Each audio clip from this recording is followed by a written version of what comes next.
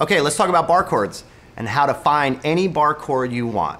Now there's many ways to do this, but we're gonna use a couple of ways right now.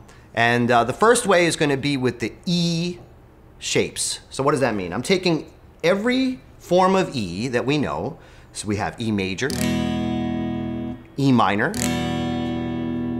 E7, E minor 7, and also E major 7.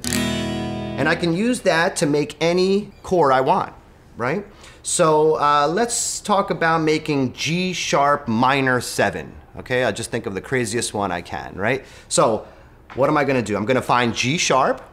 So here's E, right? We know that E and F is only 1 fret apart. We know from F to G is 2 frets. And then one more makes G sharp. So there I found G sharp.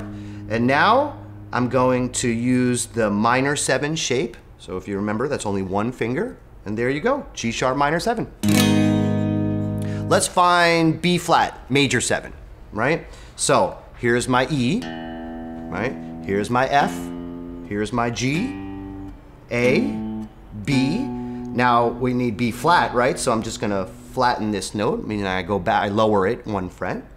And then if you remember our major 7 shape, our E major 7 shape, I use that. And there you go, there's B flat major 7.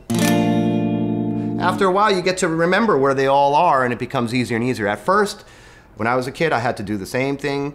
I had to start, well, okay, where's B flat? Okay, E, F, G, A, B, flat, major 7. But you'll get it. That's how you can make any bar chord with the E shapes.